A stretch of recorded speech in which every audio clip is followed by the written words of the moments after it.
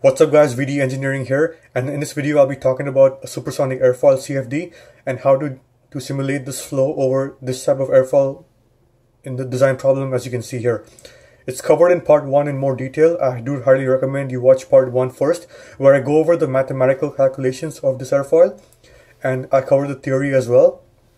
In part 2, however, we'll be focusing on just the CFD. So in the CFD, we'll be analyzing an oblique shock and an expansion wave as the flow goes over this airfoil at the Mach number of 2.0 as specified. So now let's move on to ANSYS and let's begin our CFD simulation. Go into your geometry and make sure that it is set to 2-dimensional.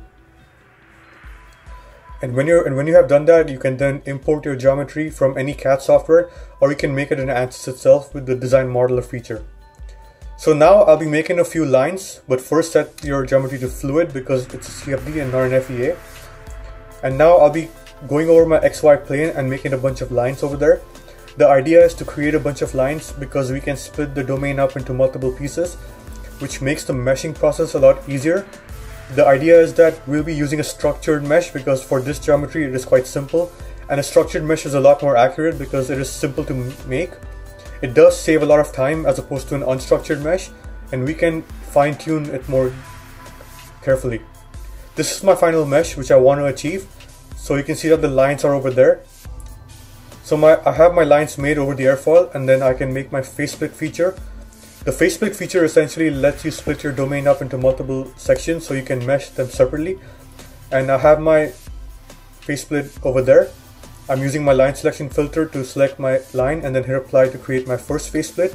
Likewise, I'll be doing this for all of the faces and lines to create multiple geometry for my domain.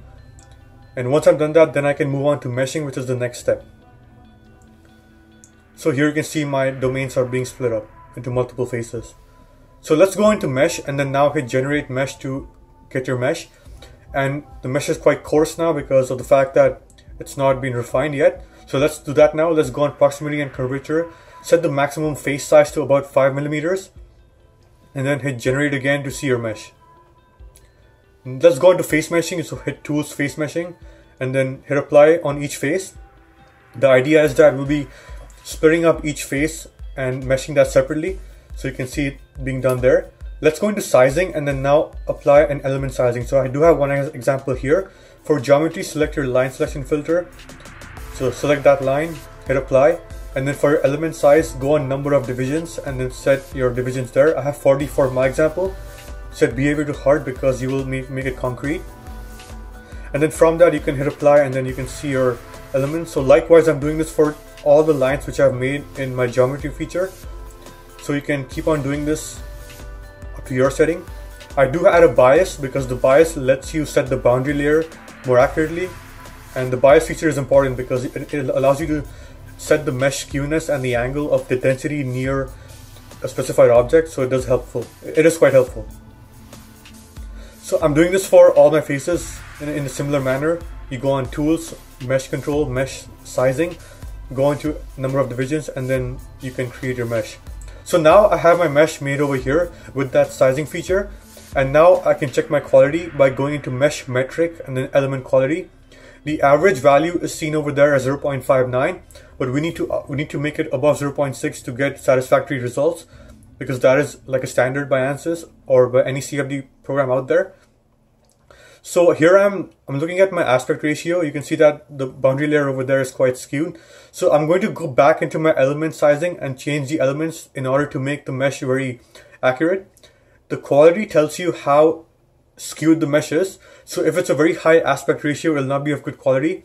The mesh needs to look like a square or a cube as much as possible. And here I'm simply changing my features to make sure that works. That's my final mesh. And then you can see that my elements sizing is shown over here. Let's now set my name selection. So select the outer faces and then right click on that, press name selection, and then go into set your name over there. So I selected far field because it's going to be a pressure far field, and do the same for my airfoil as well. So select that and select wall. So I'm going to call it foil wall for this example. Going to setup, hit double precision. If you have two CPUs, hit parallel and then hit OK. So now once we're in there, set your energy to on,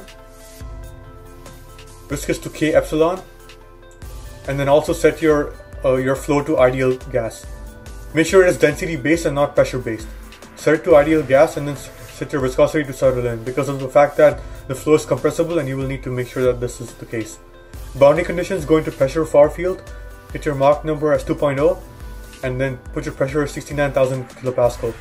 But temperature can be seen in the same way. Make sure that your airfoil wall and set to wall and then the other two cages match up. Set your operating conditions to 0 pascals because we'll be using gauge pressure and not absolute pressure. Hit far field for your reference values and check your values over there.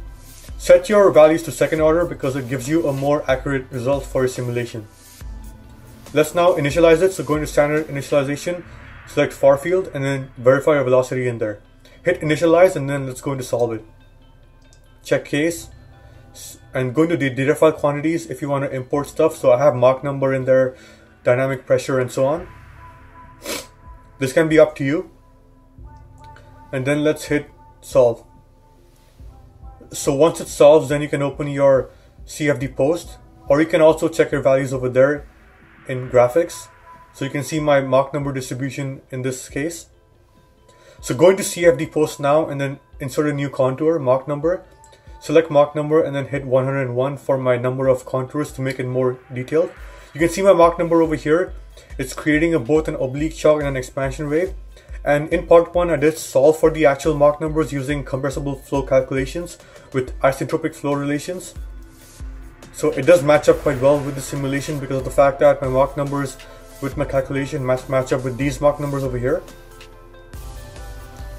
Pressure can be seen in the same way because pressure is the inverse of velocity, so you will have a high pressure where you have a low Mach number. So that's it for my video, guys. Thank you for watching. I hope you guys learned something about ANSYS CFD simulations. If you have any questions or comments, let me know below. Keep in mind that I did go a little fast because of the fact that I do have a lot more ANSYS tutorials before. So if you're stuck on any of the steps, please watch them before you watch this video. This video is meant to be more of an intermediate tutorial. And with that being said, thank you for watching. I'll see you guys in the next video. Take care, bye-bye.